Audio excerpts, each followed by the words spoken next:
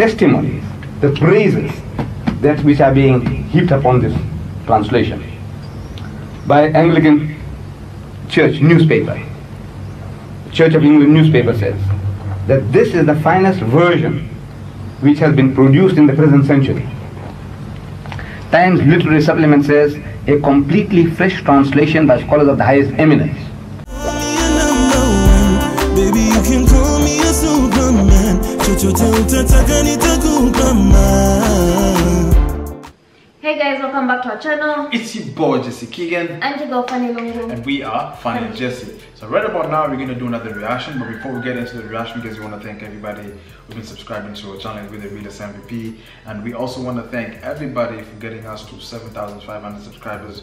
You're the rēÄakSH MVP too.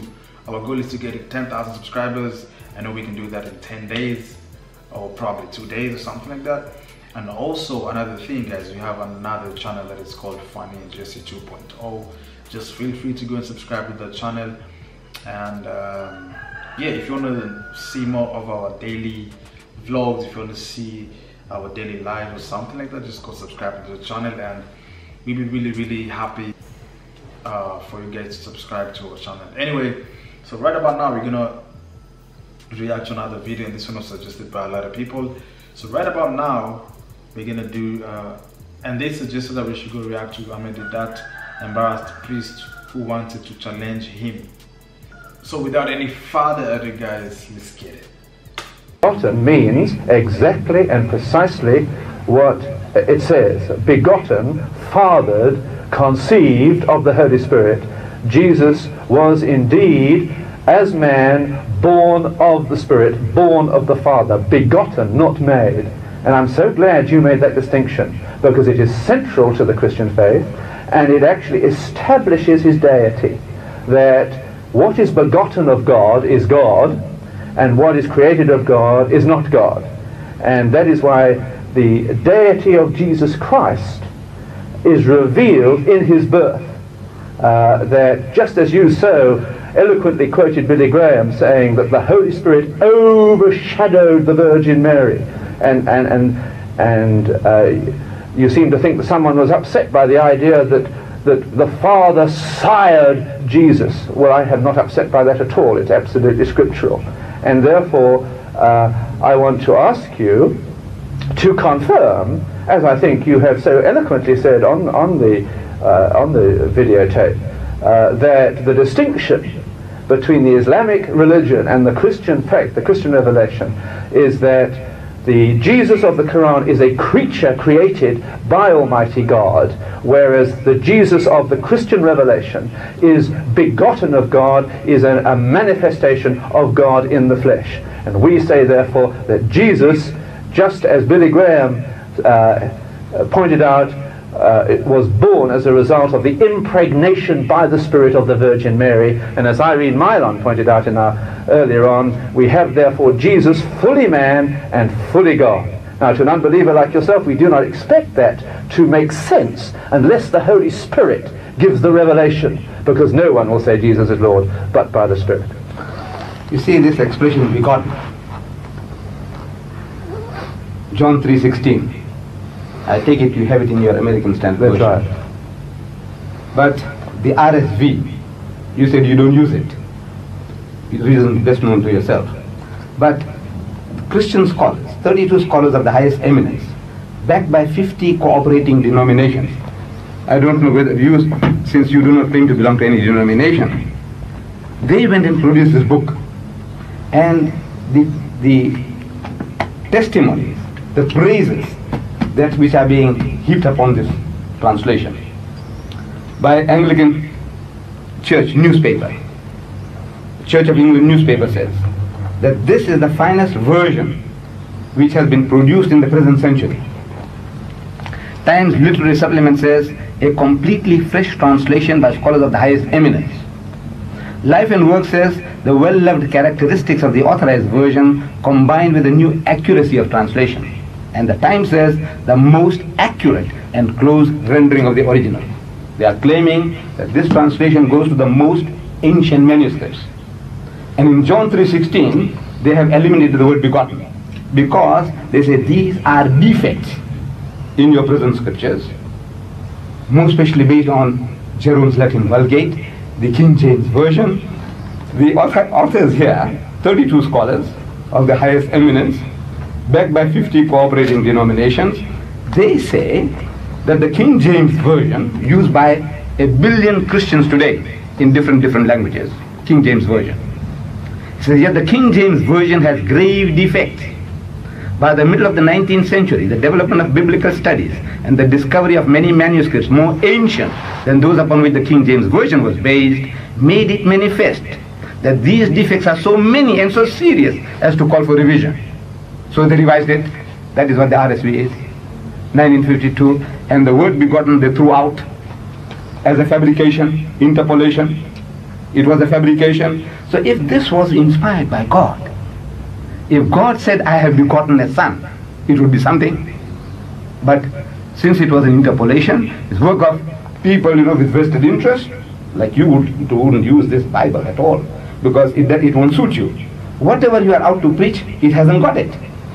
The ascension is taken out, the verse on the Trinity is taken out, and there still remain those many defects, serious, grave defects, you see, which needs rectification. So this word begotten is a defect, and they took it out. But Mr. Deedat, yes, ma'am. If we were going to base our belief on one word, we would be a lost people. There are many other scriptures which I can quote and which I've quoted. No, you quote that one at a time. it. If you quote one at a time, like this now. That's right. The word begotten we are discussing, I said, look, this word begotten, you have to tell me now that these 32 scholars of the Christian Bible were not scholars. That they were lay people or barbers, shoemakers, they went and produced this book. These 50 denominations, that you don't belong to that, but those 50 denominations are all heathen or they are unbelievers. They went and produced this book, and they sold millions of this, and they made a net profit of 11 to 15 million on this book alone. May I quote Yes. from this book, Yes. the doctrine of the begotten Son of God from the Scriptures? All right?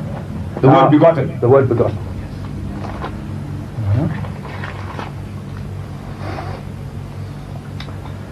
The RSV, I do think it's an inferior translation, but it's one you put your faith in.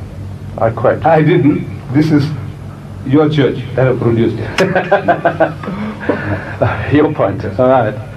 For to what angel did God ever say, Thou art my son, today I have begotten thee?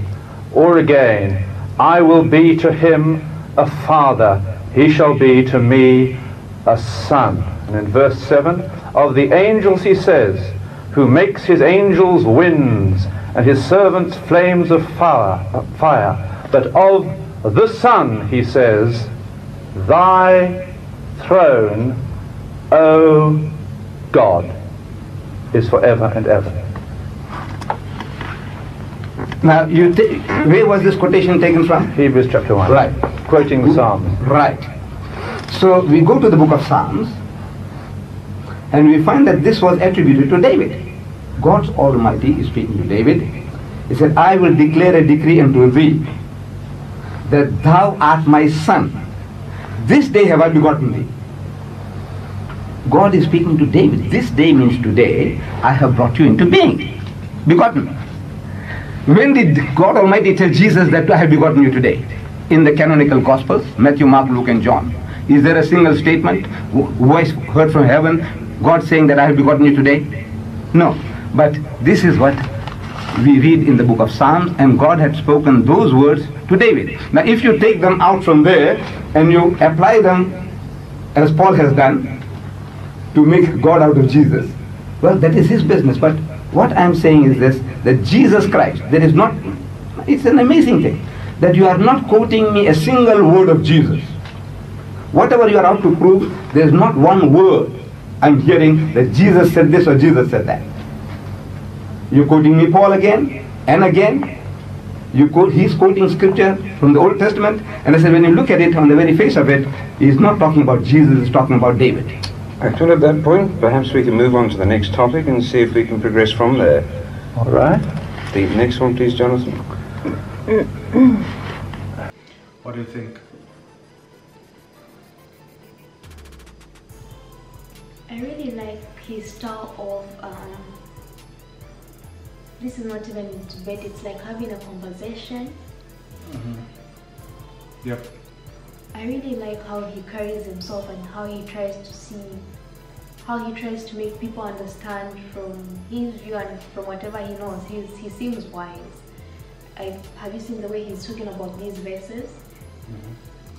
Like, this has been used in this and that. I guess the main message of this video is the contradictions or the mistakes in the Bible. Just the wording of something, the terminology of something really changes how people see things. I may say strike and someone else may understand it, so it's always necessary to use words that are not too big, I guess, not too ambiguous. What do you think? What do you have to say? Yeah, like he said, he is kind of he reasons with them. Sorry, he's not here to say like Islam is the best, I don't know what not and stuff like that. They're just having a conversation here.